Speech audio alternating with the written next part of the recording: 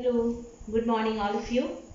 ഇന്ന് May 2 സാഹിതിയുടെ B positive എന്ന സെഗ്മെന്റിൽ ഞാൻ അനിത ഗോമസ്. ഇന്നത്തെ എൻ്റെ പോസിറ്റീവ് ആറ്റിറ്റ്യൂഡ് ഇതാണ്: പ്രോത്സാഹനം, എൻകറേജ്മെൻറ്റ്. എങ്ങനെ നമുക്ക് മറ്റൊരാളെ എൻകറേജ് ചെയ്ത് കൊണ്ടുവരാം.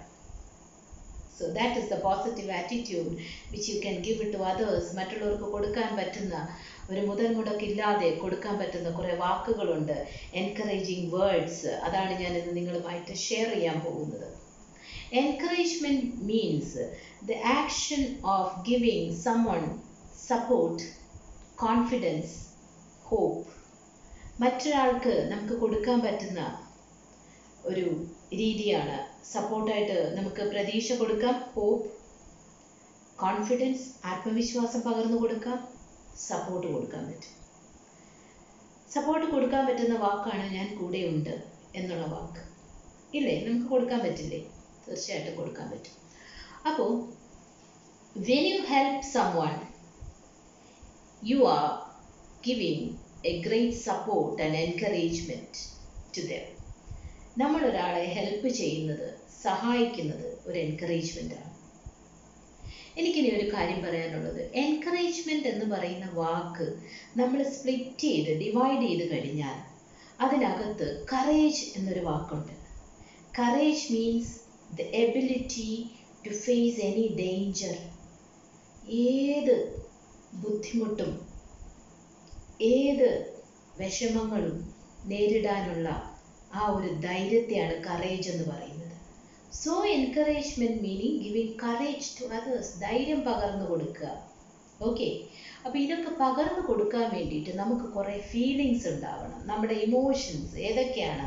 ആ എൻകറേജിങ് ഇമോഷൻസ്, അത് ഹാപ്പിനെസ്, ഹാപ്പി ആയിട്ടിരിക്കുക, എപ്പോഴും ഹാപ്പി ആയിട്ട് ഇരുന്നാലേ നമുക്ക് ആ ഹാപ്പിനെസ്സിൽ നമുക്ക് മറ്റുള്ളവരെ എൻകറേജ് ചെയ്യാൻ പറ്റും. സ്മൈലിങ്, ചിരിച്ചുകൊണ്ട് എൻകറേജ് ചെയ്യാം. സന്തോഷത്തോടുകൂടി പ്രോത്സാഹിപ്പിക്കാം, ചിരിച്ചുകൊണ്ട് പ്രോത്സാഹിപ്പിക്കാം, സ്നേഹിച്ചുകൊണ്ട് പ്രോത്സാഹിപ്പിക്കാം. ലവ്, പേഷ്യൻസ്, ക്ഷമ കൊണ്ട് പ്രോത്സാഹിപ്പിക്കാം. പിന്നെ സമാധാനത്തോടെ പ്രോത്സാഹിപ്പിക്കാം, സമാധാനം കൊണ്ട് പ്രോത്സാഹിപ്പിക്കാം. ഓക്കെ, അതുപോലെ തന്നെ you can always use some words or phrases four encouraging others. നമുക്ക് മറ്റുള്ളവരെ എൻകറേജ് ചെയ്യാൻ കുറേ ഫ്രേസസ് ഉപയോഗിക്കാം, വേർഡ്സ് ഉപയോഗിക്കാം ഇടയ്ക്കിടയ്ക്ക്.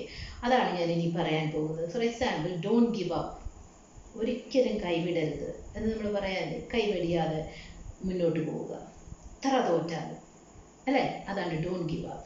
And the next one is keep fighting. നമുക്കറിയാം, ക്യാൻസർ എന്ന ഡിസീസ് ഫൈറ്റ് ചെയ്ത് രക്ഷപ്പെട്ട ഒരുപാട് സെലിബ്രിറ്റീസ് പറയുന്ന കേൾക്കാൻ പറ്റും, I have been fighting with cancer എന്ന്. So keep on fighting. അങ്ങനെ ഫൈറ്റ് ചെയ്യണം, നമ്മൾ തോറ്റു കൊടുക്കരുത്. നെക്സ്റ്റ്, സ്റ്റേ സ്ട്രോങ്, ഓൾവേസ് ധൈര്യത്തോടെ ഇരിക്കുക, സ്ട്രോങ്, സ്റ്റേ സ്ട്രോങ്, അതാണ്. പിന്നെ നെവർ ഗിവ് അപ്പ്, ഞാൻ ഓൾറെഡി പറഞ്ഞു, ഒരിക്കലും കൈവിടാതിരിക്കുക. These are the words which we can use to encourage others. So today I am winding up. Before winding up, I want to say a Japanese proverb. ഒരു Japanese പ്രോവർബോട് കൂടി ഇന്നത്തെ session ഞാൻ നിർത്താൻ പോവുകയാണ്.